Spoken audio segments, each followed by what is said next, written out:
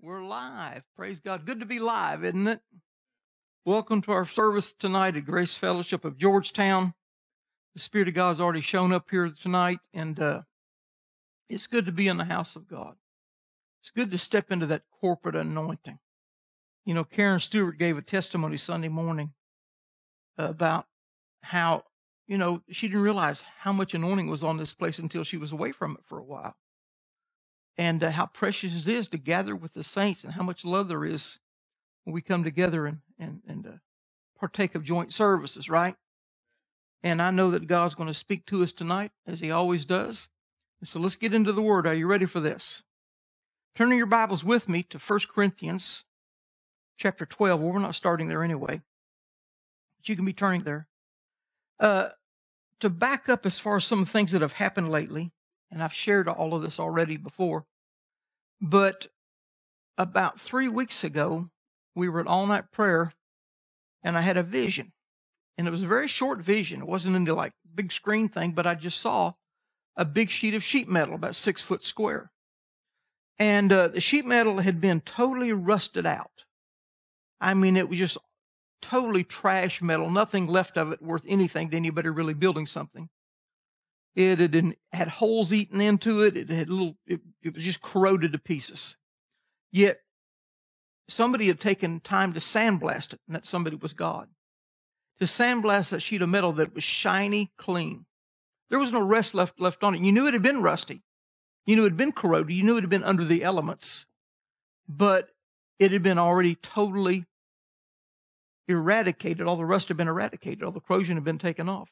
So it was just a worthless piece of sheet metal. And I asked God, what is going on?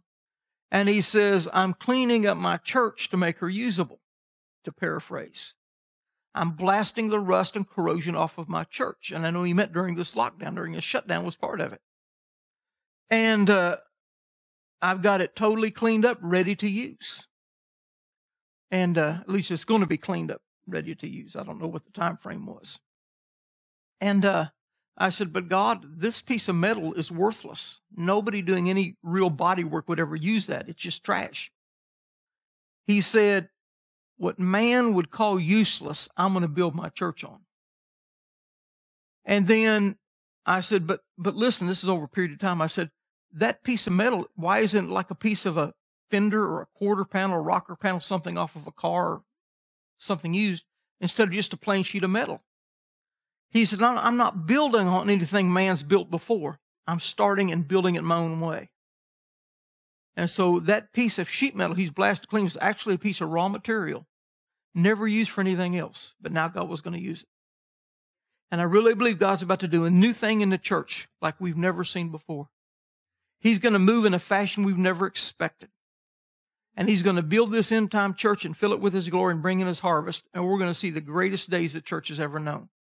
Amen. There will be challenges. There'll be persecutions. But God has this all in hand. Amen.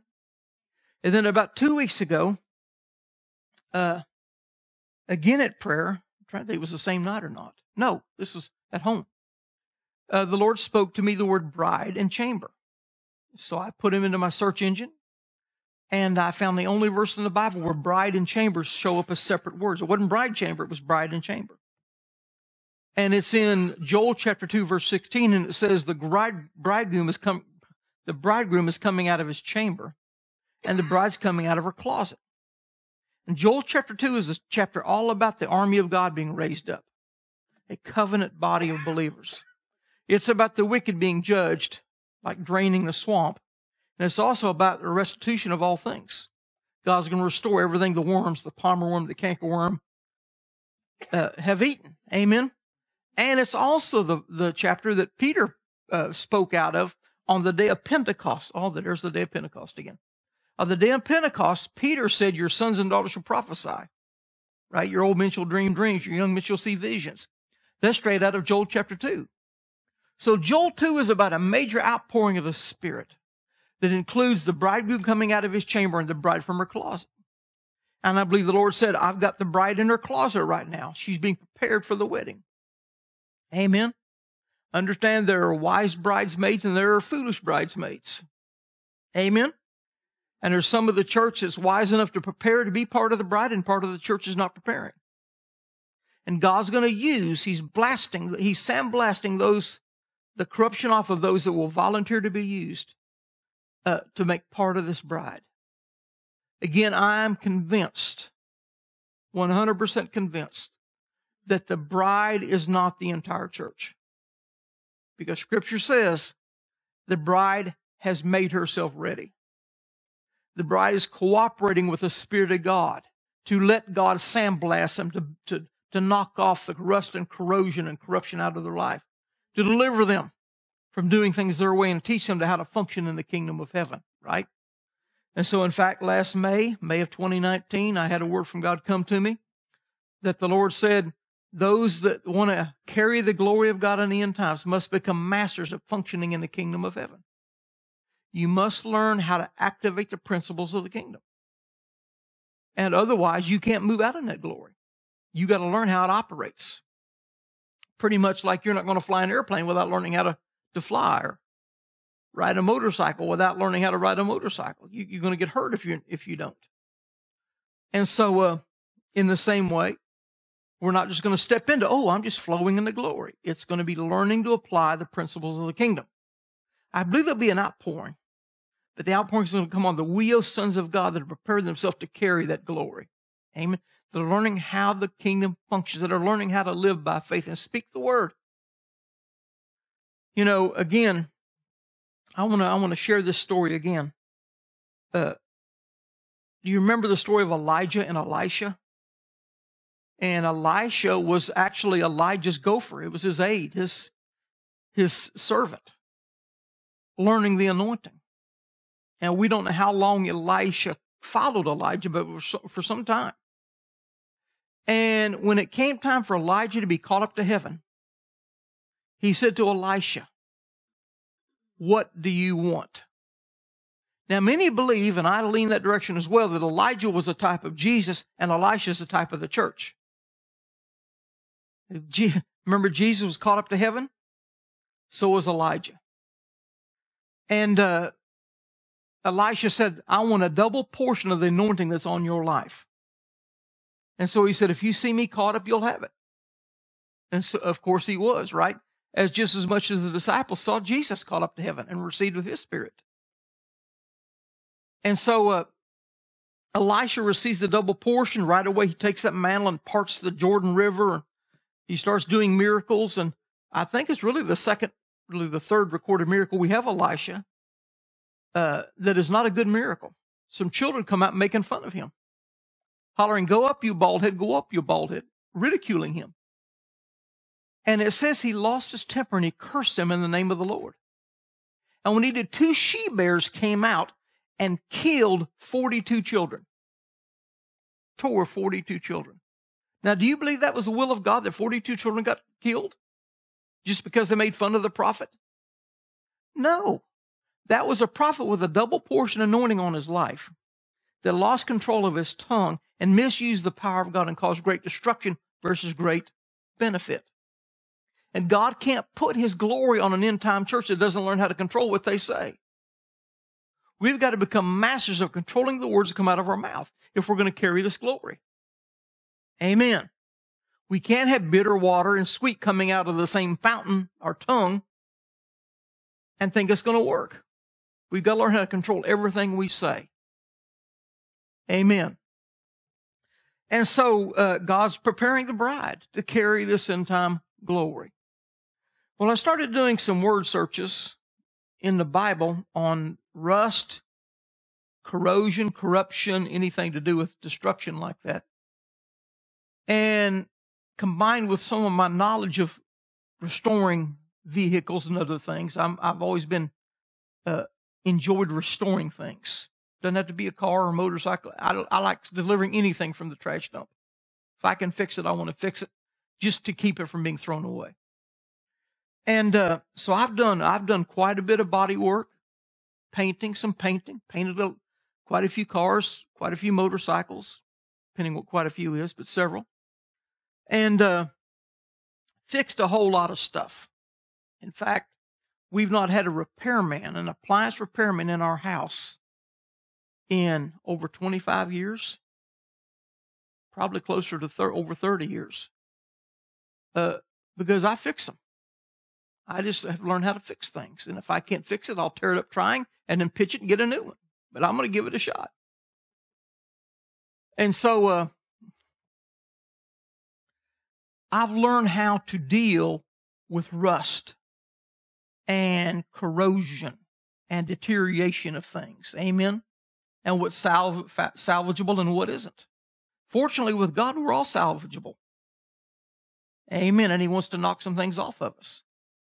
But I want to talk about a comparison between spiritual corruption and natural corruption. How to recognize natural corruption versus spiritual corruption. And what do you do about it? And I've got verses for much of this. So first of all, I want to talk about, going back to this piece of sheet metal, what causes a piece of metal to rust? What causes it to corrode in the natural? Well, in the natural, if you work on cars, and you guys ever work on cars? I know some of you out there watching by video have worked on vehicles. The number one source or cause of rust in vehicles is when dirt and mud, I guess mud is wet dirt, right? When really mostly dirt, packed in grime, gets tucked into places in the car that can hold moisture. See, if you don't have the dirt, there's nothing to hold the moisture. It will pretty much flow out. But many cars, you drive them, and over time, there starts packing mud up under them, especially if you're driving dirt roads or out in the field or whatever, it'll pack this mud under it. And that mud goes against the body panels from underneath many times, and when that gets wet, it just holds the moisture. And it starts to eat away the steel panels. Amen. So the number one cause is going to be dirt. In our case, spiritual, that would be some type of sin, right? Some type of contamination in our lives causes corruption. In fact, that you can have a pretty car. In fact, I bought this Tahoe for the church here, for the Chariots of Light here last year, and it looked really nice on the outside. It had some rough spots until I got it home and found they've been driving it through fields. It was a field vehicle. And it was virtually packed underneath with 6 inches of mud packed underneath. And I probably spent an hour or two underneath the car with a pressure washer trying to get it cleaned out. I mean, baked on stuff. And it was hidden. And much of the corrosion or corruption or rust that Christians carry is hidden sin. May look fine on the outside, but underneath there's something eating away at their life. And it's disqualifying them from carrying the glory of God. It's not enough to say, praise the Lord, and look at me. You better be letting the Holy Ghost clean you from the inside out. I had a boss years ago who gave me some advice. I think it was great advice. He said, every spring, once they're no longer salting the roads, go to the car wash and get the bottom of your car bottom blasted. If you can't go to the car wash, do it yourself. Then they now make pressure washer attachments just to spray under your car, to spray up. And he says, what you want to do is get all of that salt off the bottom of your car before spring. You follow me? Because that salt eats at your vehicle. And of course, for us, salt represents covenant. And some people can't stand the covenant. We'll talk about that again in a minute. But that hidden sin eating away at people's lives. And I believe as the bride's in her closet right now, God's dealing with hidden issues. Things maybe nobody knows but your spouse. Maybe they don't know. People close to you may have an inkling, but you've been hiding it pretty well. And God's saying, we got to deal with this right now. I can't put my glory on you with that in your life. It will not just destroy you, it will do damage to others around you. Amen. That's why God's dealing with things like pride right now, with self-serving motivations, with any addiction to money or dependence upon anything of the world. He's dealing with that right now. It's amazing to me in this shutdown how in virtually one day, really about a week, God brought down the majority of the major idols in America. In 1 week, the NCAA was shut down. The NBA was shut down. Major League Baseball was shut down. The Hockey League was shut down. And now it's even tampering with football in the fall potentially. Not football in the fall. Right now, the teams, the colleges cannot do spring practices. It's shut things down. Idols of man are falling. And guess what? We survived it. We've survived so far without the NBA, NCAA, and Major League Baseball. And, of course, whoever missed hockey anyway. Sorry for all those northern people watching right now. Amen. So trapped dirt is the major cause of corruption or corrosion in a vehicle, of rust. The number one cause is oxygen getting to bare metal. And the water allows it to hold, that dirt allows it to hold water that lets oxygen eat away at the steel. Amen? Another thing that allows rust to hit a car is damaged paint. It's amazing how you can get a little chip in your paint job, and before you know it, may take a couple years, now there's a rust bubble there. Because bare steel rusts very rapidly. What happens, you may have a little chip.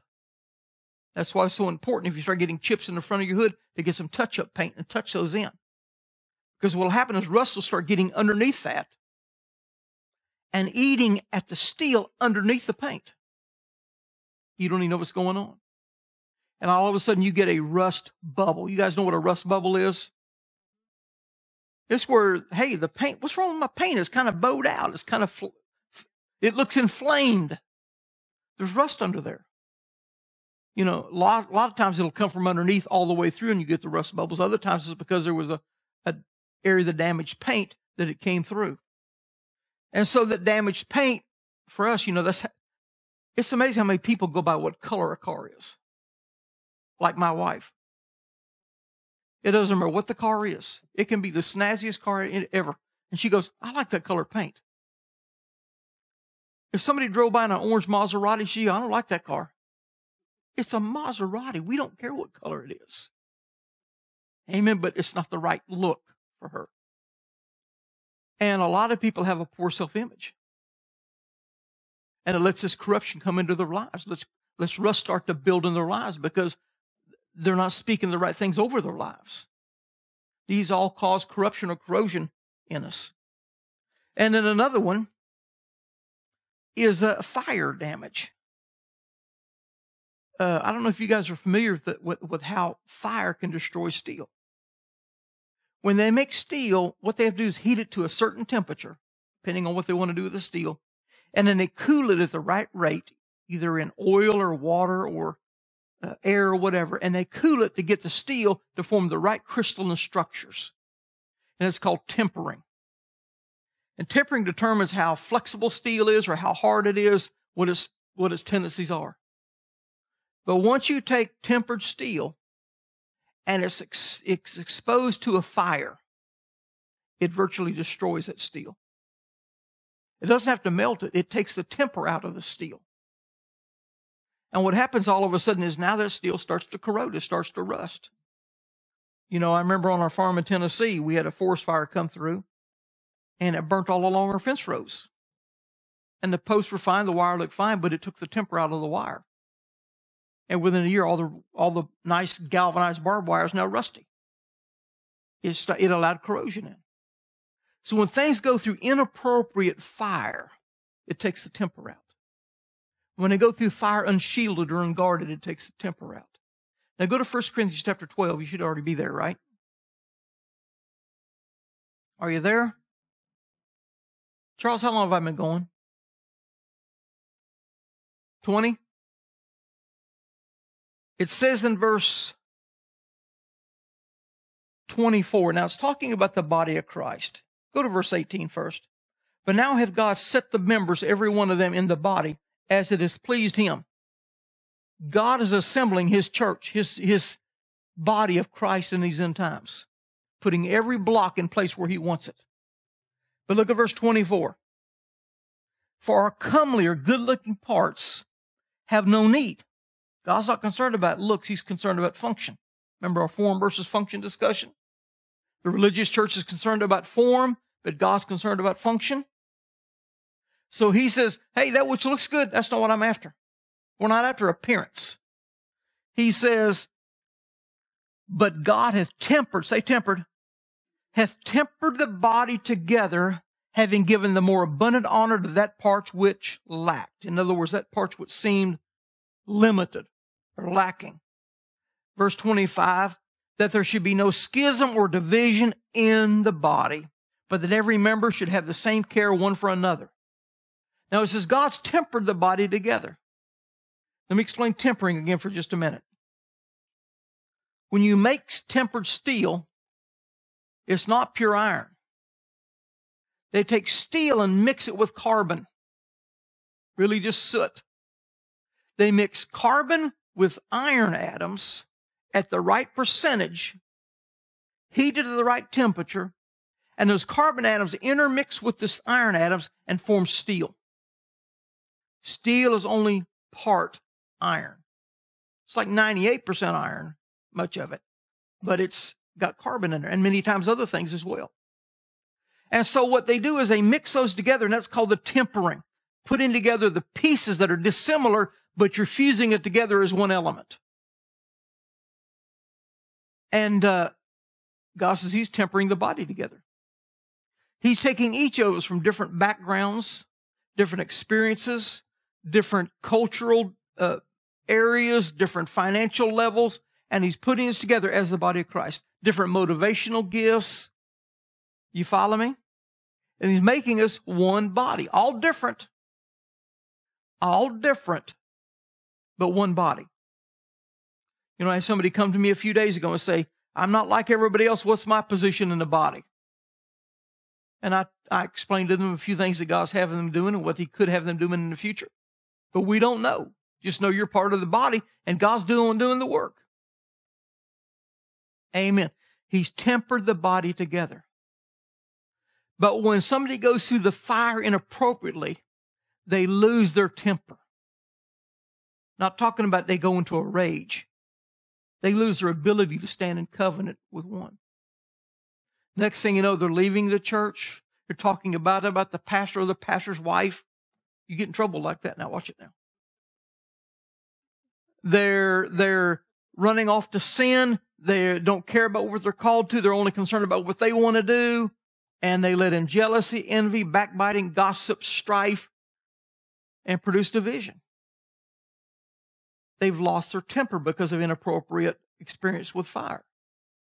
How many know we're going to go through some fires? Amen. But you've got to maintain a covenant mentality. You've got to keep in mind you're called to the church God's assigned you to, and you're going to go through some challenges. Don't lose your temper. Amen. Don't lose your ability to stay fused together. So these are things that cause corruption or corrosion or rust in the natural things and even in the church. But I want to take it further regarding spiritual cause of spiritual corruption. Go to Galatians chapter 6.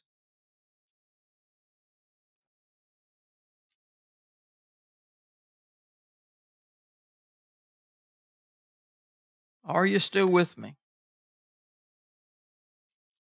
Robert trying to get on camera there. He had a day dawn all of a sudden. Praise God. Galatians chapter 6, have you got it? Verse 8. For he that soweth to his flesh shall of the flesh reap corruption, rust and corrosion, deterioration, right? Deterioration. But he that soweth to the Spirit shall of the Spirit reap life everlasting. The opposite of corruption. That's actually restoration. But it says when you sow to the flesh, you let corruption in. Now again, it can be outward sin, it can be hidden sin.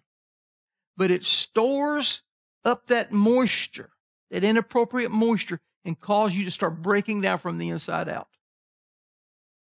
What's the saying? Sin always costs you more than you thought it was going to cost. Stays longer than you thought it was going to stay. I got it backwards, didn't I? Costs you more than you thought you were going to have to pay. Sin will mess you up. And some people start becoming rusted or corroded because they start tampering with sin. And God will call you on it. If you're trying to walk in a relationship with Him, He will show you those areas. The Spirit of God is in the business of showing you the corruption in your life. And as I've said many times, it's been my personal experience. Probably 80% or more of what God shows me is something I need to adjust. Am I the only one? He'll show me things in the world and prophecies and give me visions. And He'll show me things in the body and, of course He's giving me a revelation of the Word.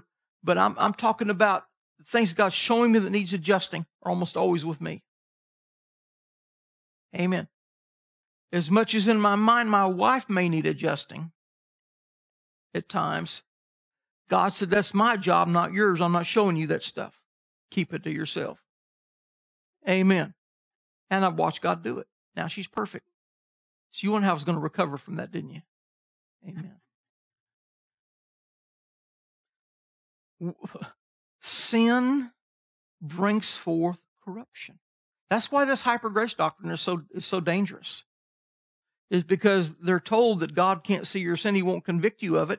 So when they hear any conviction of sin, they attribute it to just condemnation, and they entertain the sin without realizing the corrosion it's going to cause. I want God to show me anything in my life. I plead with God, show me anything in my life. Don't let me get away with it. I can't afford to tamper with the anointing being in any way infiltrated or neutralized through entertaining things of the world. Got to tell you what to watch on television and what not to watch, right? Amen. Matthew chapter 6.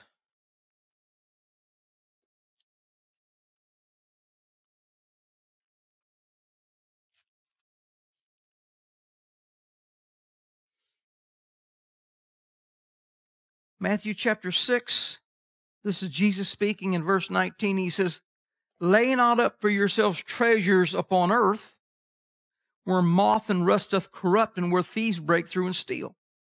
But lay up for yourselves treasures in heaven, where neither moth nor rust doth corrupt, and where thieves do not break through and steal. For where your treasure is, there will your heart be also.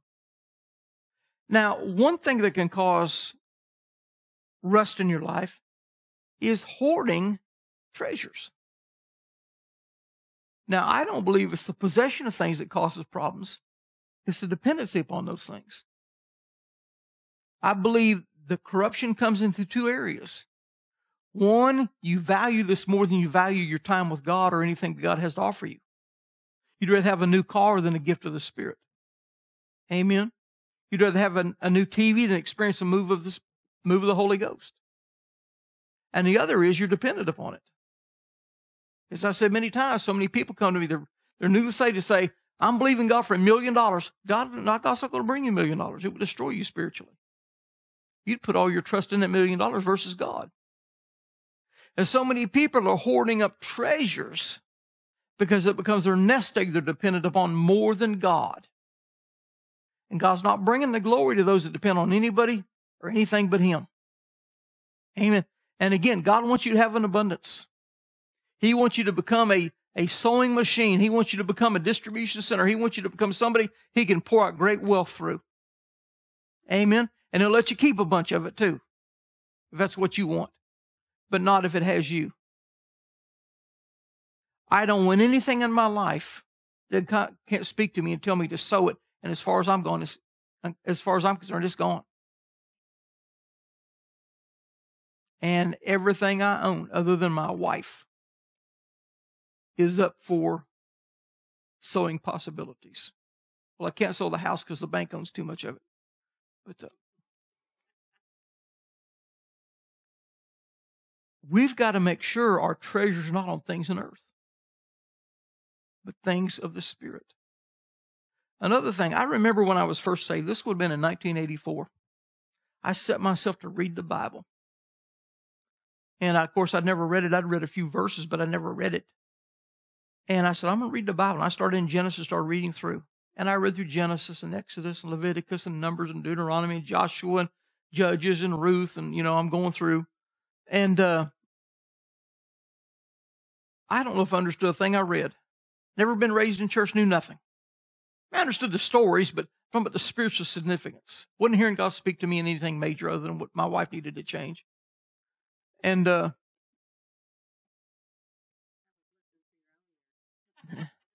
remember coming to Isaiah. I don't remember the chapter, but God spoke to me. He says, "Thou shalt not worship the work of thine hands." And I had an encounter with the Spirit of God on that. Don't take your pride in what you do. Take pride in what God does through you. You follow me? Don't try to impress people with what you're doing in the natural. Be more concerned about letting God see your hidden works. And it spoke to me. I'm talking about, this is now 36 years ago. Well, 35 and a half. And boom, God spoke. What was he doing? He was dealing with stuff inside of me he needed out of the way to keep rust from forming. And he wants to deliver us from anything of the world system that what our heart would connect to.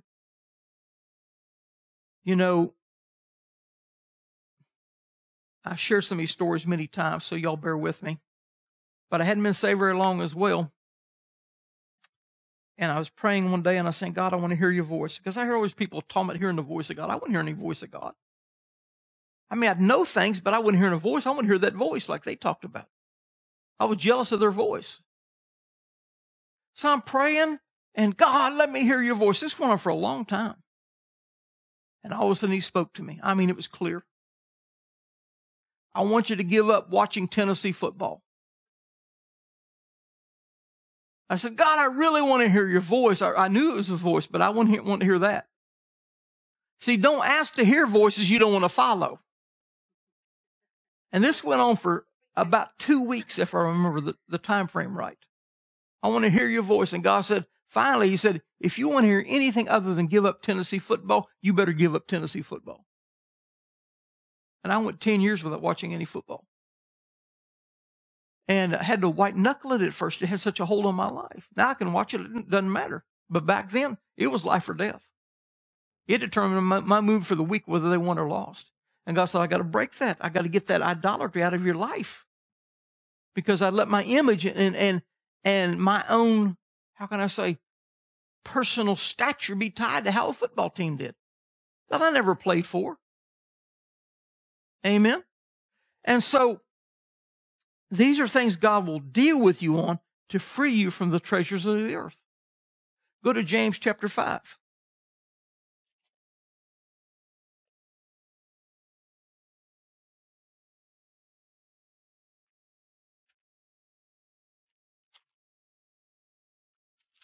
James chapter 5, verse 1. Go to now, you rich man, weep and howl for your miseries that shall come upon you. Your riches are corrupted, and your garments are moth-eaten. Remember Jesus talked about the rust and the moths eating your treasures? He said, yours are full of moths and rust, talking to rich men. Not all rich men, but this group of them. He said, your gold and silver is cankered, and the rust of them shall be a witness against you. Now, this is interesting. Gold and silver don't rust. But yet, God said they're going to rust. You know, gold doesn't even corrode. You can drop a bar of gold in the ocean for 2,000 years and dig it up. It'll still look like a shiny bar of gold. Sure, once you knock the barnacles off of it. It's a precious metal. It's amazing to me as well that in the very beginning of Genesis, God told Adam, the gold is down that river, and it's good. God announced at the beginning of creation what would be of value even today, the gold. And it's still the standard of wealth for a nation or an individual, right? God knew that from the beginning. So he said, the rest of them shall be a witness against you. and you shall eat your flesh as it were fire. There's our fire. You have heaped treasure together for the last days. Now, apparently, God hates the wicked hoarding the finances. Amen. And not letting it flow. And of course, he hates them for using it for the wrong purposes as well. And he says, you heaped it together for the end times, for the last days. Scripture tells us clearly, it's Proverbs 13:22, the wealth of the wicked is laid up for the righteous. I'm telling you, as the bride comes out of her closet, in the near future, there will be an inversion of the wealth of the wicked to the hands of the righteous. Amen. And all those schemes to use their money for wickedness are going to be brought back on their own heads because they're going to lose the money. And it's going to be used to birth revival in these end times. So, what I'm getting at is we're talking about what causes rust or corrosion. Follow me on this. What you do with your money, what God you honor with your money, how you treat other people with regard to money will determine whether you rust or not, whether you bring it inviting corrosion or not. Because if you're more concerned about making money than you are treating people right, you've put yourself in a dangerous place. If money's your God and not Jesus is your Lord, you're in a dangerous place. And if you refuse to sow and to tithe, if you refuse to tithe, you're in a very dangerous place. Because it's clear here, God's bringing a declaration of judgment upon a people that did not honor Him financially. Amen. Not tithing and not sowing cause corruption in your life. And it'll start eating you from the inside out unless you take steps to rectify the situation. Look at verse 4. Behold, the hire of the laborers who have stripped down or reaped down your fields, which is of you kept back by fraud, fraudulent activity, crieth. And the cries of them which have reaped have entered into the ears of the Lord of Sabaoth, or the Lord of armies. Remember when we talked about the Lord of armies, the Lord of hosts, it always represents the end times. And God said, your willingness to hold back what's rightfully owed other people, where you schemed and you connived and you've stolen, you've conned, you've taken advantage of people's hardships, it's coming back upon your own head. In these end times, I'm going to take what's yours, what you think is yours, and give it to those you've stolen from. He says, you've lived in pleasure. Verse 5, on the earth and have been wanton. You have nourished your hearts as in the day of slaughter. You condemned and killed the just, and he does not resist you. Be patient, therefore, brethren, for the coming Lord. Behold, the husband waiteth for the precious fruit of the earth. God is putting together the bride's coming for his bridegroom, the end time inversion of wealth, the judgment of the wicked, the stripping them of their power, all coming together in this one book of James. And we're in that season. I really believe when God showed me that sheet of corroded metal, He was pointing to these type of verses, these type of passages. What an exciting time to be following God. Matthew chapter 7.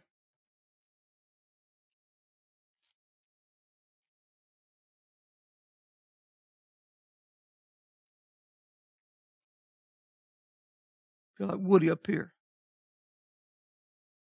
Are you following me? What's he say?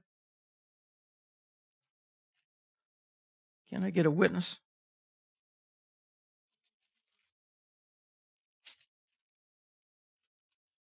Come on now.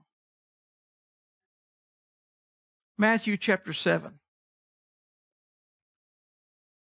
Jesus says, verse 16, you shall know them by their fruits. Do men gather grapes of thorns or figs of thistles? In other words, you're not going to the thorn bush to get grapes. You're going to the to the grapevine, right? Even so, every good tree bringeth forth good fruit, but a corrupt tree bringeth forth evil fruit. Every tree that bringeth forth not forth good fruit is hewn down and cast into the fire. Wherefore by their fruits you shall know them. We're talking about how to identify corruption in an individual, spiritual corruption, even if they may look good on the outside. Look at their fruit. What are they producing with their life? Are they building their own empire, or are they working for the kingdom of heaven? Are they living where they're trying to protect their own assets and just build a nice security blanket or nest egg for themselves? Or are they really involved in activating spiritual principles? See God move in their lives. And of course, we take it further. Are they living in wickedness, or are they living in righteousness? By their fruits you shall know them. I don't remember the exact, how can I say, wait, this was told to me, but Pastor Callan has shared this with us many times. I don't remember where he got it from. But a lot of vacation resorts like Las Vegas, or, trying to think of one down in Mexico. What's that? Cancun, like that. Have pastors come in. And the pastors will involve themselves in all type of sin while they're there.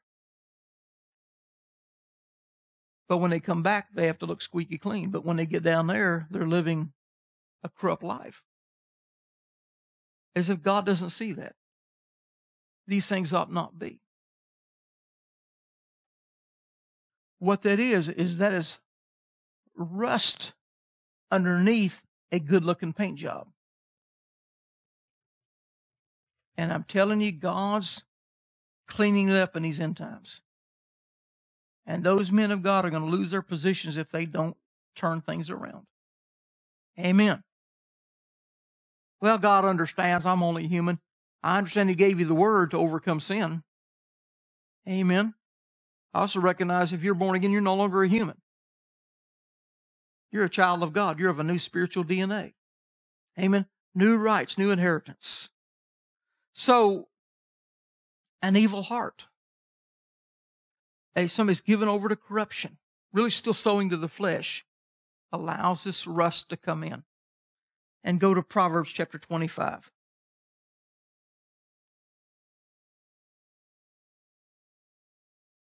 Because I really believe this verse ties into where we are right now.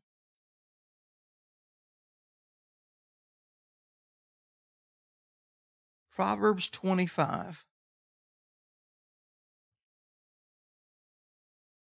And go to verse number 26. A righteous man falling down before the wicked is as a troubled fountain and a corrupt spring. A corrupt spring. This is interesting because Proverbs represents the wisdom of God. And he said, when the righteous are bowing down to the wicked, we kind of have that in Kentucky right now with our governor, having to kowtow to all his ridiculous rules he might want to bring forth. You follow me? Want to authorize killing babies, but tell the churches they can't open. And it says, when the righteous bow down to the wicked, it's as a corrupt spring. See, if God's going to have His purified body, He's got to deal with this verse too. There's got to be an inversion of who's in authority in the nation.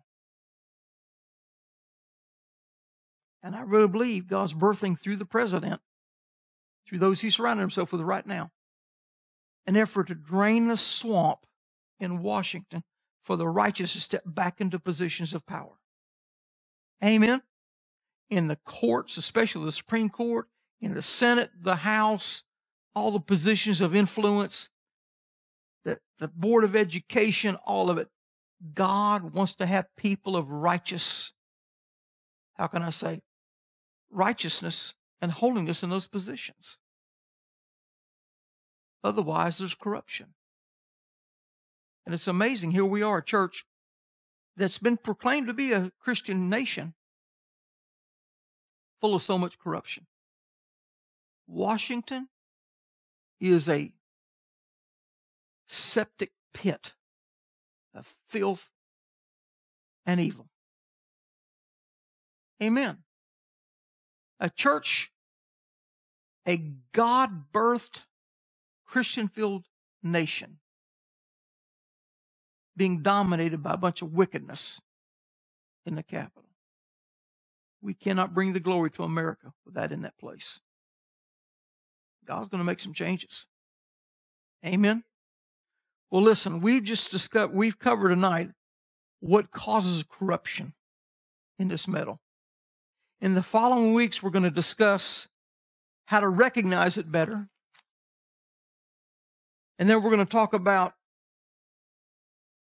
get my notes out here, get these in order, why we've got to remove it. You know, in a car, they call rust a cancer. It's a cancer to the steel. And if you don't cut it out, it'll keep eating away at the good metal until it destroys the car. You know, what's Hank's last name? Bird. Hank Bird up in Illinois goes to Pastor Bob's church, runs a wrecker service. He restores old cars. He has a car like I used to have. He has a 63 Ford. Oh, now what's the model? Galaxy 500. I had a 63 Ford Galaxy 500 back when I was a teenager. And love that car. No mufflers on it. Sounded great. He got this car to restore, and when he took the body off of the frame was so eat up by rust, it was unusable. He has to have a new frame to put it on. So the whole job is on hold indefinitely till he finds some way to replace that frame. Rust is like a cancer to metal. And if we don't take it out, it won't support anything. It'll fall apart where you're trying to run. And God's got to deal with the corruption in the church as well. And then we're going to discuss, how do you take it out? How do we get this corruption out of our lives? And both naturally and spiritually, we're going to find there's parallels to both. Amen? Well, keep your temper. Amen? Stay in covenant.